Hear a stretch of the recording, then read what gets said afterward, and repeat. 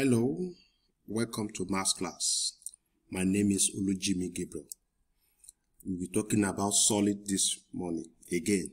Last time we talked about solid, how you can open up a solid to give you the net. And we talked about what is edge, vertex, and face. And today we'll be talking about volume. But before we move straight into the topic, here are the objectives. By the end of this topic, you should be able to express volume of solid in appropriate unit. We have centimeter, we have meter cube, then we have liter. 2. Calculate the volume of cuboid and cubes. Express the capacity of container in appropriate unit. Calculate the capacity of simple containers. And lastly, volume of triangular prism. Now, what is volume? The volume of a solid is a measure of the space it takes up. Now, for instance, when I have a cube of this nature, look at where it is now. It has occupied space. Now, the cube is used as the basic unit of volume. Cube is used as the shape for the basic unit for volume. Last, when we are dealing with area, we use square as the basic unit. But now, we will be counting the number of cube that is contained in a particular shape or solid. Now, a cube of edge 1 meter has a volume of 1 meter cube. That is 1 meter times 1 meter times 1 meter will be equals to 1 meter cube. Take for instance, this side is 1, this side is 1. You know, for a cube, all the sides are equal. Now, when you multiply all them together, we have 1 meter cube. The same thing is when we have 1 centimeter. You can see we can always have our unit in meter cube or centimeter cube. Now, it is difficult to measure volume directly, but we can count the number of cube in a solid to give us the actual volume of that shape. Now, look at, we have 2 layers of cubes arranged on each other. Now, how many cubes can we find in this picture? 1, 2, 3, 4, 5, 6. That means we have 6 cubes. That means it is equals to 6 centimeter cube. Let's assume we are dealing with centimeter cube. On the first row too, we have 6 centimeter cube. By the time you sum together, we have 12 centimeter cube. That is, we have 12 cube in this solid, which correspond to 12 centimeter cube, which is the volume of this shape. Another one is here. By the time you count the number of cube you find on the first row, 1, 2, 3, 4, 5, 6, 7, 8, 9, 10, 11, 12, 13, 14, 15, 16. The first row, we have 16. Let's be dealing with meter cube now, because we have used meter cube in the first instance. Now, on this row too, we still have the same thing. All these, they are regular shape. 16 meter cube. When you sum together, you have 48 meter cube. The number of cube you have here correspond to the volume of this shape. Now, unit of volume. The cubic meter, that is meters cube, is the basic unit of volume. Recall, 1 meter equals to 100 centimeter. Now, take for instance, when we are now multiplying this 1 meter in 3 places. When we have cube, it means when we have anything to the power 3, it means m times m times m. That's why we have 100 times 100 times 100, because we said 1 meter equals 100 centimeter cube, which is equals to 1 million centimeter cube. Similarly, 1 centimeter equals to 10 millimeter. By the time we substitute for them here, we have 1000 millimeter cube. Now, when calculating problem about volume, make sure all dimensions are in the same unit. For instance, let's say we have 5 centimeter times 4 centimeter times 3 centimeter. You can see everything are in the same unit. Not that you have 5 meter here, you now have 4 centimeter here, you now have 3 millimeter here. You can see they are not the same again. You have to make sure everything are in the same unit before you can multiply them to get your volume. Now, the first thing looking at is the volume of cuboid. Now, this is one face. Now, in the shape of rectangle. This side is the length, this side is the breadth. Now, this is the upper face. And this lower face is also a rectangle. You can see the distance between the upper face and the lower face is what we call height or thickness. Some call it width. It's still the same thing. The distance between the two faces, you can see this face and the lower face are the same. Just multiply one face by the height or thickness. It will give you volume. That's why we have it here. Length times breadth times height. It will give us volume. Or length times breadth, that is area of base. Let's say we are using the base, for example. Area of base times height. Or area of this face times what? What will be remaining? Length. Or area of side face, area of this face, because this face will be length and height, then breadth will be remaining. Depending on which side you are using. If you are using this side, it will be area of this face times the thickness between this face and this face. Now, volume of cube. You know, cube have the same side. All sides are equal, like you can find in dice. All the face and side are equal.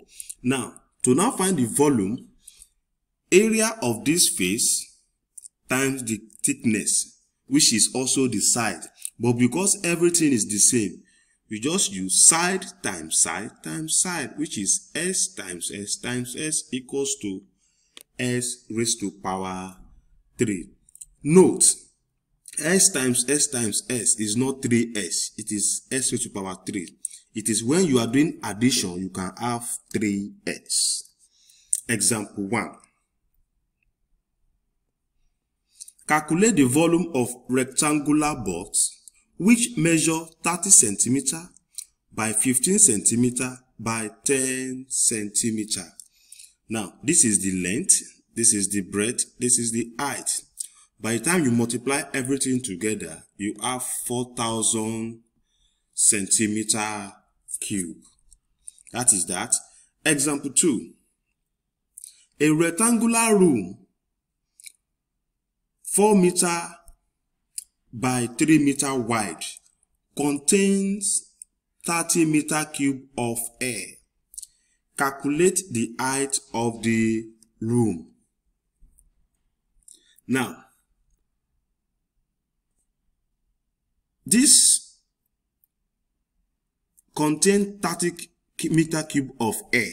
It means the volume of the room is 30 meter cube. But we have been given the rectangular is a rectangular room that looks like this. That means we have to find the area of the floor. This area of the floor is also the area of the ceiling, but we can also call it base. Now, 4 times 3 equals to 12 meter cube. Now, to now find the height of the room, you now divide volume by the height area of the floor, which is 30 divided by 12, which is equals to 2 whole number 1 all over 2 is As simple as that. You can see, we know that volume equals to length times breadth times height. But one is missing. The height is missing. That means we have to calculate, we have been given the length and breadth. Then we calculate, this is 30 equals to 12 times h. Then divide 30 by 12. You have your answer. Now, capacity of containers. Capacity of a container is the measure of the space inside it. You know, volume, we are talking about the space it contains. Now, capacity, we are talking about the inside, what it can contain, what it can hold. And the basic unit of capacity is liter. Now, 1 liter of water will just fill a 10 centimeter by 10 centimeter by 10 centimeter. Therefore, in practice, now, look at this box now. The height is 10 centimeter. This side is 10 centimeter, and this side is also 10 centimeter. By the time you multiply, we have 1000 cm3. That is 1 liter equals to 1000 cm3. Now, look at this table that shows the relationship between unit of capacity and volume. Now, kiloliter. 1 kiloliter. When we say kilo, it means 1000. This K has been represented with 1000. Kilo means 1000. That is 1000 liter equals to 1 million centimeter cube, which is 1 meter cube. And 1 liter, like I said before, equals to 1000 cm3. And milliliter, 1 milliliter equals to 0.001 liter, which is equals to 1 cm3. Now, look at this example. How many liters of water does a 5 meter by 4 meter by 3 meter tank hold? That means this is the length, this is the breadth, and the height is what? 4. Let's quickly draw it out.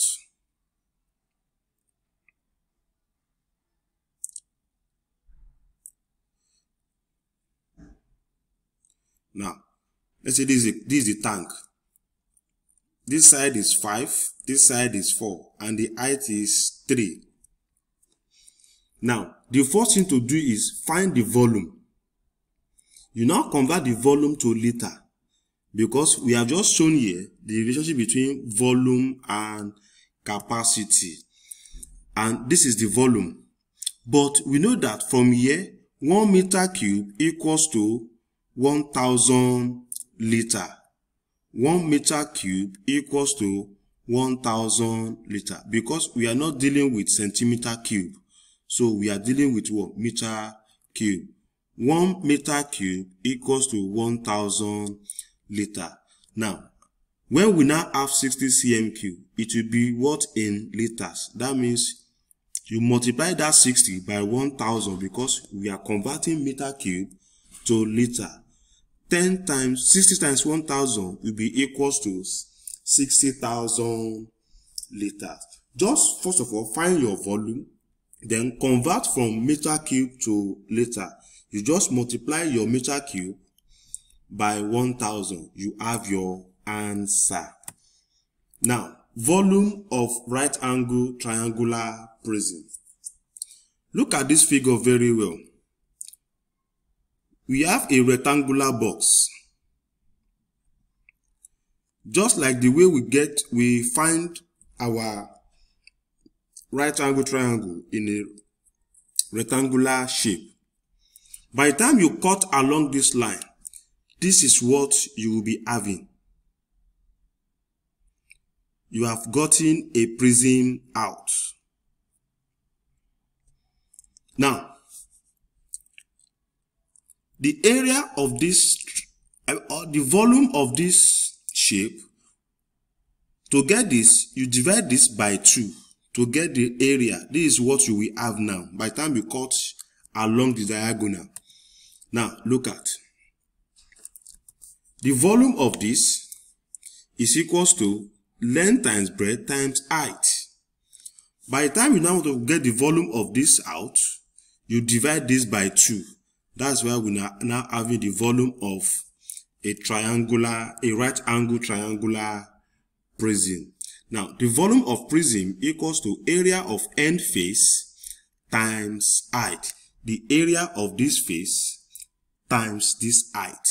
Or you can use the lower face times this height. That's why we have 1/2 times LB times height. This is length. This is the breadth. That is the formula to calculate a volume of triangular prism. Example. Calculate the volume of the prism. Look at. This is the end face that we are looking for. The length. This is the length. This is the breadth. Now, this is the height. You can see these two faces are the same. The distance between them is what we call the height. Now, you now multiply everything together and divide by 2. This side multiply by this side and this side divided by 2. That is why we have it here. 18 times 12 times 9 divided by 2. 1/2 times 18 times 12 times 9. 2 here 1, 2 here 9. 9 times 9 equals to 81. Now, 81 times 12 will be equals to 972 centimeter cube. Example 2. Now, look at. This is the length, this is the breadth, this is the height. Once you are able to establish those three, the rest is as simple as ABC. Now, using your formula, 1/2 times length times breadth times height. That is 1/2 times 8 times 4 times 6. 2 here 1, 2 here 4. That is 4 times 4 times 4 times 6. That is 16 times 6. 6 in 6. 6 times 6, 36.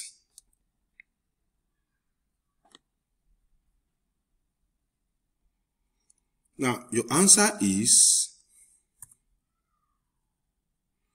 96. Now, your answer is 96.